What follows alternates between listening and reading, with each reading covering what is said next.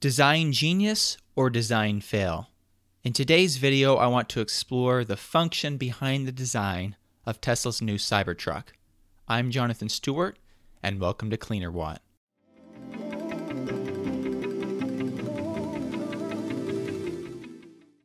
So it's been just over a week since Tesla unveiled the Cybertruck to the world. And there's been a lot of news attention, there's been a lot of opinions being thrown around the internet about the looks of the Cybertruck. And I want to set that aside just for a minute, and I want to not talk about the actual opinions of the design, but I actually want to talk about the function behind the design. Was this a design genius based on function? One of the first features that I want to discuss, the function behind, is the stainless steel exterior of the truck. This was definitely a surprise to me. I did not expect a stainless steel truck, and I don't think anybody else did as well. But what are some of the benefits of a stainless steel exterior, and why is this functionally superior to a traditional painted steel or aluminum design? So when comparing a stainless steel exterior of a vehicle to a painted steel or painted aluminum that you normally find on trucks or other vehicles, the benefits become clear very quickly. So they are much more dent resistant with stainless steel versus your painted steel or aluminum. It's rust proof. Scratches can easily be buffed out. It's much cheaper to manufacture. And as Elon Musk showed in some video clips, this particular 30X rolled cold stainless steel is actually bulletproof to a 9mm bullet.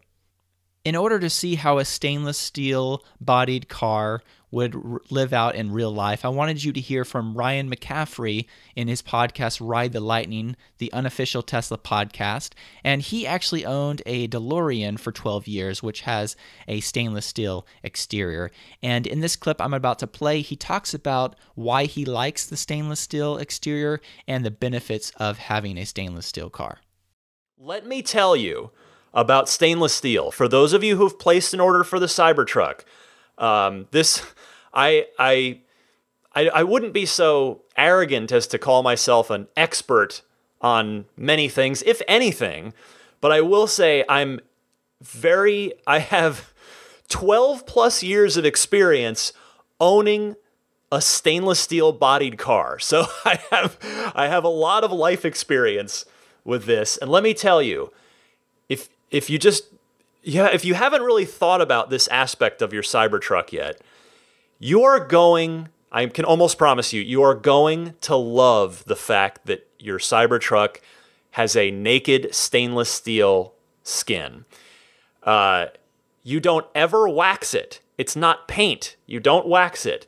You don't need paint correction. You don't need paint protection film. You don't ever need to put ceramic coating on it. It's an owner's dream, the stainless steel. It will never rust. It will look as good in 30 years as it does now, even if it's been left outside. Scratches, should it scratch, can be taken out of the body with heavy-duty Scotch-Brite pads. The next feature that I want to discuss is the exoskeleton of the truck, or as you could point out, this is a unibody design. So a traditional truck is made with a body-on-frame design. So in this particular section, I want to compare a body-on-frame design, which is what traditional trucks are made out of, to a unibody design, which is what most cars and smaller SUVs are made from.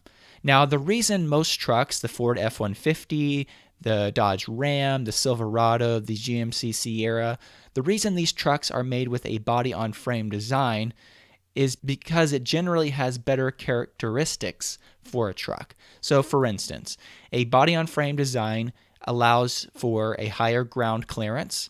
It allows for more flex for extreme off-road conditions, and the heavy-duty frame that the truck body sits on allows for increased towing capacity and payload capacity.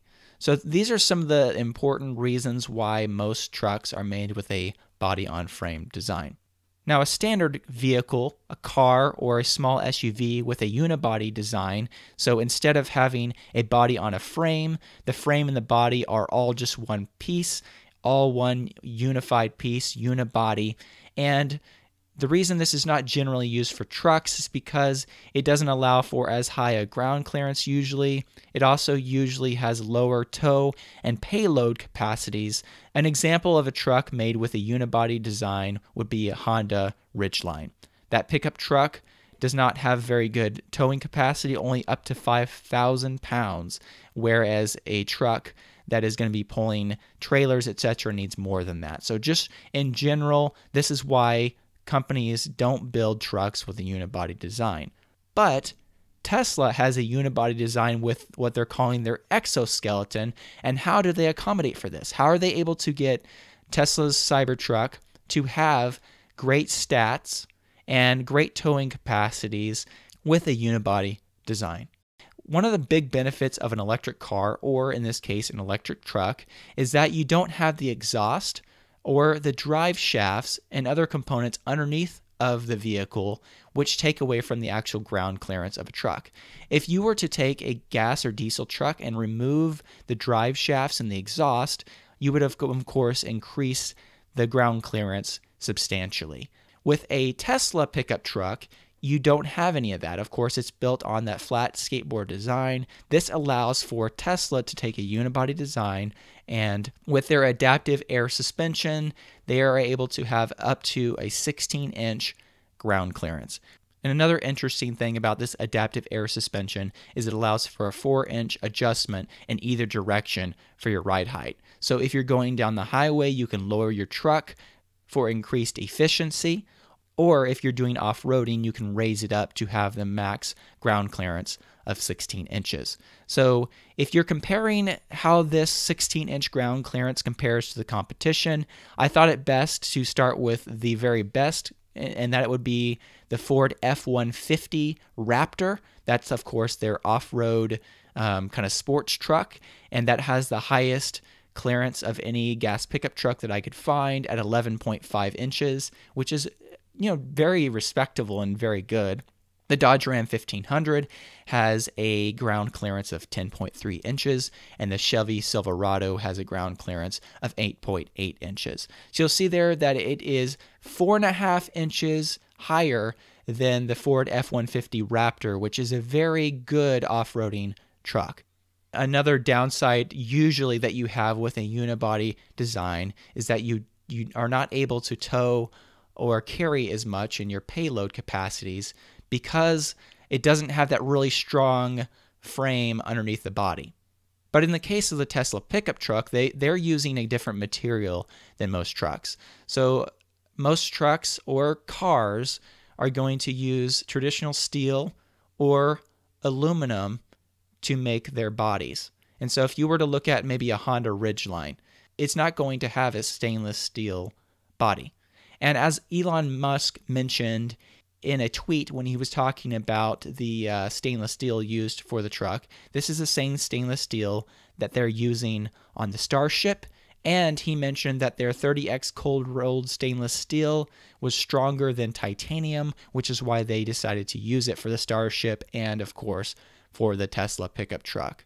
So this really strong material, this cold-rolled stainless steel, allows a unibody frame to bear much more weight than a traditional unibody design. So in comparison, the Ford F-150 can tow 11,100 pounds. It has a payload of 3,270 pounds. The Dodge Ram 1500 can tow 12,750 pounds. It has a payload of 2,300 pounds.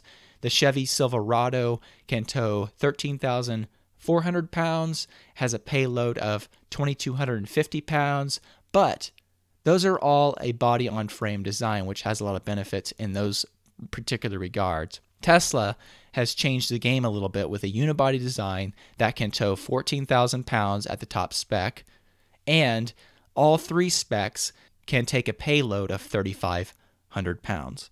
And so this is all done once again. This function of this unibody, this stainless steel unibody or exoskeleton allows it to bear much more weight and compete, and in this case, actually beat the competition. The next feature that I want to talk about is the planar design. By planar, I'm simply just talking about it has a lot of flat angles and not curvatures like a traditionally designed truck or a traditionally designed car. But what are the benefits of this planar design? One of the first benefits of this design is a more simplified manufacturing process, which leads to a less expensive product. The second benefit of this design is that, ironically, it appears to have improved aerodynamics compared to other trucks on the market. And the third benefit, I think, of this design is that it actually differentiates itself from the loyal pickup truck market that exists today. So first of all, it's lower manufacturing cost. Elon Musk had something to say about this in a response to Cybergrade on Twitter on November 24th, and he said, "New manufacturing methods are certainly needed, but then I'm confident it'll actually cost less because of its simplicity and lower part count." So I think the two keys there are that it is simple, its simplicity, and its lower part count. There are a lot lower manufacturing costs for this design. This allows for a much smaller manufacturing footprint. You don't need a paint shop. You don't need the large stamping machines. You don't need the expensive tooling. Now, as I mentioned, this design actually appears to have some aerodynamic benefits. When we're talking about the coefficient of drag or the drag coefficient, the lower the number, the more aerodynamic a vehicle is. And so the most aerodynamic pickup truck on the market right now is the 2019 Ram 1500. That has a drag coefficient of 0.357. It's hard to find any kind of actually published numbers for anything other than the Dodge Ram, but they do claim that that is the lowest of all pickup trucks on the market. So we can assume that the Ford F-150 is at least 0.36, 0.37 or so, and the Silverado somewhere around there as well. So 0.357 for a pickup truck is actually pretty impressive, and Dodge Ram has put some good technology into that. But interestingly enough, Tesla has posted that the Tesla Semi, the huge vehicle that is, will have a drag coefficient of 0.36. And they're able to do that with a huge Semi. So the question is, what can they do with the Tesla Cybertruck? Were they thinking about aerodynamics when they designed the Tesla Cybertruck?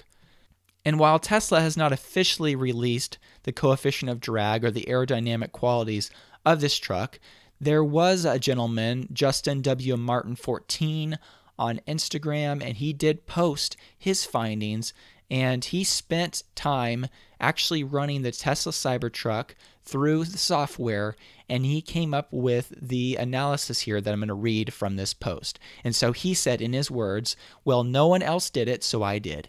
Here is the Cybertruck in CFD," which CFD stands for the computational fluid dynamics. It's how we measure the coefficient of drag. And he said again, "What intrigues me is how well this works. While it may occur to be happenstance that the aero turns out to be quite well, I believe this was actually the result of a very clever design. Ease of manufacturing in flat panels, significant use of triangular body parts, etc. I won't quote a drag coefficient as I don't want to put words in anyone's mouth, but I will place money on it being much lower than most sports cars due to downforce and nearly any 1/2-ton truck, period. Further, I believe the vortex shed over the bed walls helps to to seal the bed when the cover is open. I haven't modeled the open bed yet, but it sure seems promising. Further, it appears that the front end is designed to almost entirely blank out and shield the wheel well. The CAD file is dimensionally correct. All angles and curves are as close as possible. There are some uncertainties such as fenders and wheel well, air exhaust, etc." And so I thought this was really interesting that he ran this through and he was able to find some data pointing to the fact that it is apparently very aerodynamic and should have a lower coefficient of drag than many other cars in the market and any other truck on the market as well. The final design feature that I want to discuss the function behind is the simplistic interior. So when looking at the interior, you'll notice that it looks very similar to the Model 3 with just a slightly larger screen. Now, why did Tesla go with a simple interior? I think the first reason, and this is probably the same reason why they did it in the Model 3, is because a simple interior is super easy to manufacture. There are considerably less parts, and it definitely takes a lot less man hours to put this car together. Also, the simplistic interior is a modern design that is self-driving ready. So when Tesla releases their full self-driving software and it's ready, it's feature complete, and the government approves it, and you can fall asleep in your car and it will drive you to your destination, this vehicle will be ready for that. Cars with all the knobs and buttons and all the different things will start to look outdated very quickly and be unnecessary, but this car will be ready for that.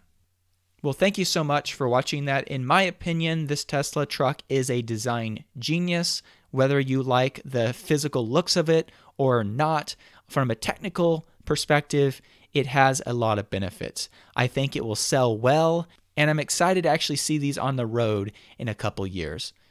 If you enjoyed this video, please click the like button. And if you are not already subscribed to my channel, please click the subscribe button. And if you click the bell icon, you'll know when new videos are released every week. Once again, thanks for watching and have a good rest of your day.